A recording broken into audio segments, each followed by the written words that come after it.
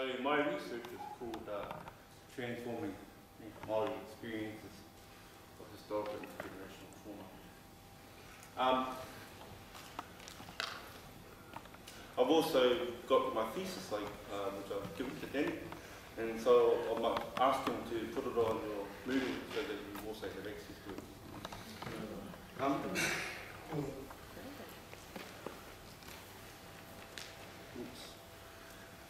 I'm going to start with a disclaimer, and the reason why I'm going to start with this disclaimer is because some of the stuff I'm going to share with you is pretty personal. I suppose I'm going to share with you a journey, and this journey is about redemption, it's about resilience, and it's about the restoration of memory. And so some of the stuff I'm going to share, I'm not going to mention names, but they are really a real pivotal part of this corridor. So this presentation represents or examines links between Māori deficit statistics, Māori experiences of historical intergenerational trauma and colonisation. So my research was about making these links. A few years ago, I came across an article by a professor from Canterbury University, sociologist, psychologist, criminologist, and he made the statement which said Māori crime is a fact of life. Then he went on TV and said practically the same thing. And he also went on to say is, wherever you find Māori, you will find crime. And he did this comparison between Hamilton, Christchurch, and Dunedin. And he says, you don't find much crime in Christchurch or Dunedin because there's not much Māori there. I kind of have a bit of an issue with that. Issues in terms of context. And so what I did was I started researching the underlying themes behind what he was saying. And because part of the work I do is around sociology, so I began to look at some of the underlying themes. And I looked at what does labeling theory mean? And I looked at the underlying thing behind labeling theory, and it says this: it brings the issue to the fore without giving the context. Now the thing about this sociological theory is this: they don't have to give it a context. Why? Because it stems from a Western worldview. Also looked at other theories. One is symbolic interactionism. Symbolic interactionism says this: you are judged according to what you represent. And so I looked at another theory around stratification theory, which basically means that doors were only open to you based on the knowledge you have, based on, again, what you represent. And from there I started to look at deficit statistics, because they're very good at putting deficit statistics up there, but not articulating where those deficit statistics come from. And so that's part of the journey that I'm going to share with you. So this is what I call my colonising tree. Now, at its roots is colonisation, ideologies of superiority. I'm going to talk to you a little bit about this, the Doctrine of Discovery, globalisation, prejudice, racism.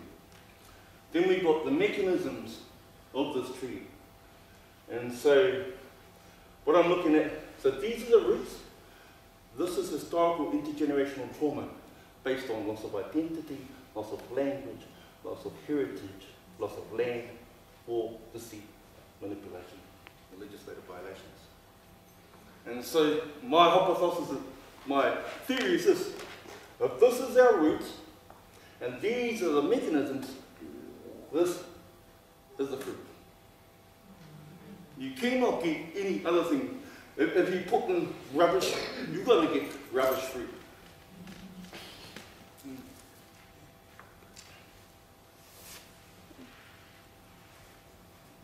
So, to understand it, the links between Māori deficit statistics, Māori experiences of historical and intergenerational trauma. So we're going to focus on the history of colonisation. I'm not too sure if you've touched base on this before. Well, I'm going to take you on another journey. So this is the Doctrine of Discovery, legal justification of conquest. So when you think back to the age of discovery, European ambassadors, emissaries were going out into the indigenous lands, wanting to trade with the indigenous peoples. And when they got there, they found other European emissaries or ambassadors. And so what they realized is that to stop themselves fighting amongst each other, they had to create some guidelines. And it was about setting standards of practice when they engage with indigenous peoples and indigenous lands.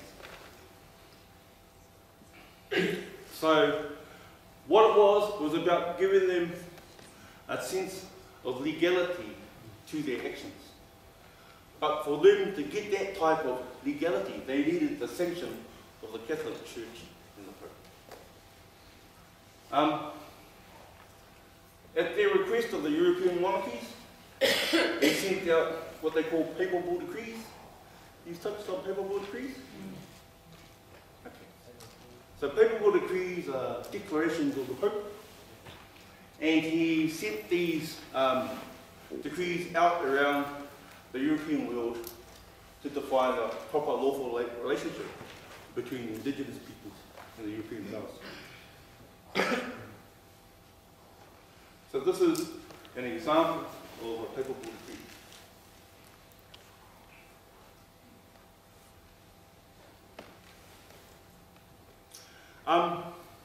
There are a lot of papal decrees, but I suppose in this particular presentation I'm going to focus on one particular one. But there are others who did a lot of damage. Terra Nullius was a papal decree that determined that if there were no people on the land, the European crown could claim it on behalf of their European monarchy. And so that was the particular papal decree that was used in Australia. It was also used in areas of North America, and it was also used in the South Island. So after Hobson signed the Treaty of Waitangi, he went down and he claimed the South Island on behalf of the Queen, forgetting he couldn't do that because it was recognised that people lived there.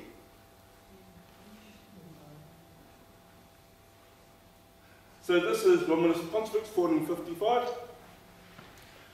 called for non-Christian peoples to be invaded, captured, vanquished, subdued and reduced to perpetual slavery, and to have their possessions and property seized by Christian monarchs.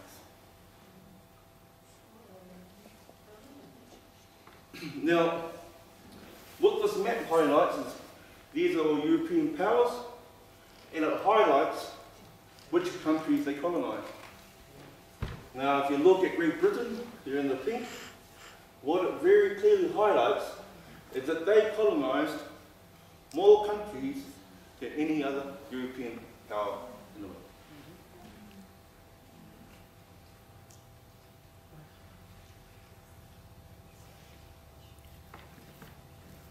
So, I hear that some of you are going to be doing introductory to law. Well, this is your introduction. The Doctrine of Discovery is the founding element behind all laws in New Zealand, and it all stems from canon law from the Vatican.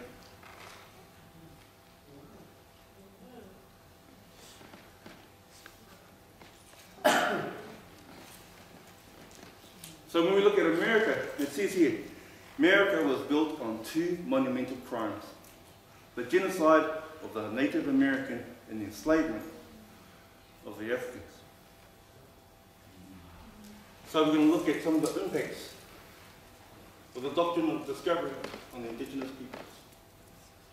So we know that 1492, Christopher Columbus, on behalf of Spain, enslaves the Arab people, or the Taino people. He committed them to slavery, to dig for gold.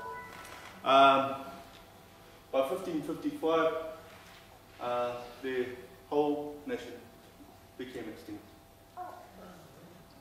As a result of losing slaves, Christopher Columbus moves from the Caribbean to Africa and initiates the slave trade over the 1800s.